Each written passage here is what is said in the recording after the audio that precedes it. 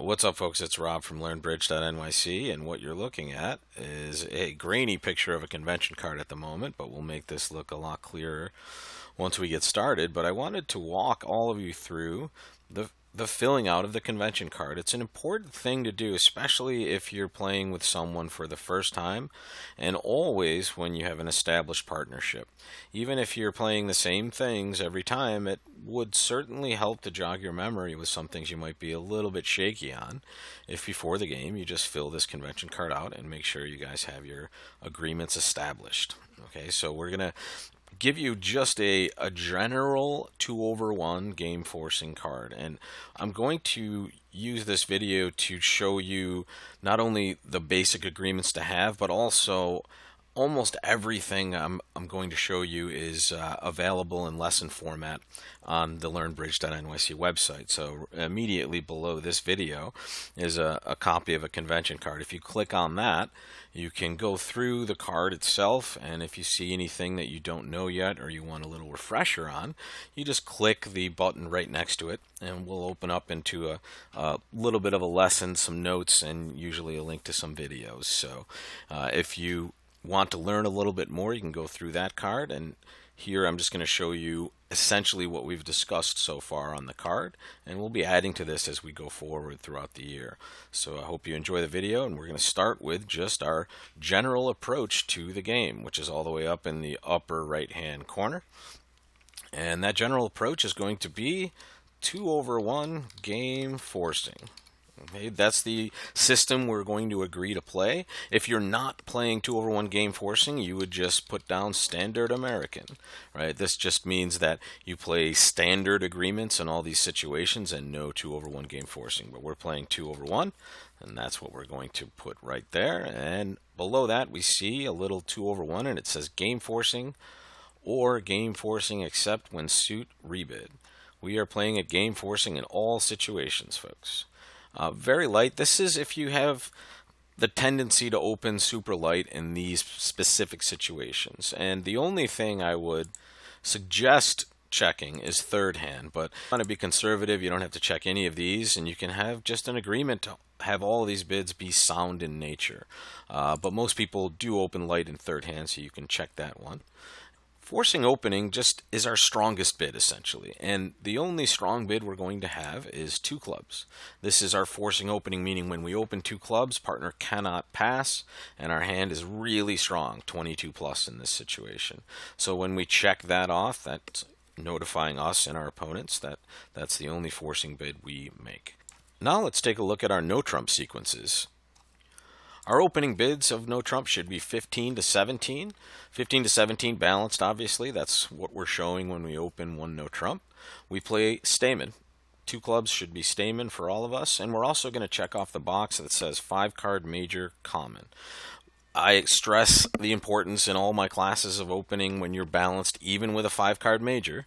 The only times I would not be opening if I were balanced with a 5-card major is if I had a really good 17. Right now I would open my major and more likely rebid 2 no trump because that's how strong that situation is. But any of these other 15 and 16 point balanced hands, even with a 5-card major, it's almost always right to just open 1 no trump. The next one here is system on over, and this just means that when our partner opens 1 no trump, occasionally our right hand opponent is going to make a call, and the only 2 bids that we're going to play our systems on over are double and 2 clubs.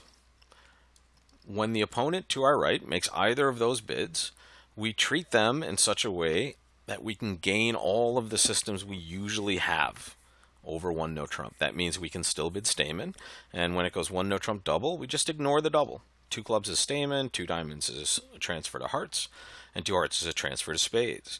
When they bid 2 clubs, there's just a little bit of an extra step. So when partner opens 1 no trump and our right hand opponent bids 2 clubs, double is Stayman. And now 2 diamonds is still a transfer to hearts, and 2 hearts is still a transfer to spades. And if you play any sort of minor suit transfers, those are also on in both of these situations. However, any other bid the opponent makes, 2 diamonds, 2 hearts, 3 clubs, whatever they bid, we do not have the ability to have all of our systems available after that. So just double and two clubs allows us to continue what we're going to do normally when our partner opens one no trump. Below this, we have the two diamonds as a transfer to hearts. We should be playing that. Two hearts as a transfer to spades. And we can play two spades a number of different ways, and there is a link to a lesson that will give you at least a few options. One of this kind of the expert option, but it gives you all of the capabilities that you would need when you want to transfer into a minor suit. So you would note whatever you're playing here, and I'm going to note that two spades is either a size ask, which means it's invitational, or it's clubs. And if you want to know a little bit more about that, you can click on the convention card below this on the website, and it'll direct you right to that minor suit lesson. And two no trump here will be diamonds. So that's where we note our minor suit transfers. Now we come over to the 3-level bids in response to one no trump. And this just means partner opens one no trump and we bid 3 clubs. What does it mean? The easiest agreement to have here, and the one that will get you to a lot of minor suit slams when you may have difficulty doing it with other agreements, is just a natural strong hand for this suit. So 3 clubs here can say I have slam interest in clubs, right? And it just says I have the ability or the desire to possibly play slam in this suit. And the cool part about this is after this bid you can have the agreement that anything other than 3 no trump is a control bid for clubs, right? So partner can just start cooperating and we can have a lot of information exchange before we even get to a level where we're deciding about slam and which one to play in.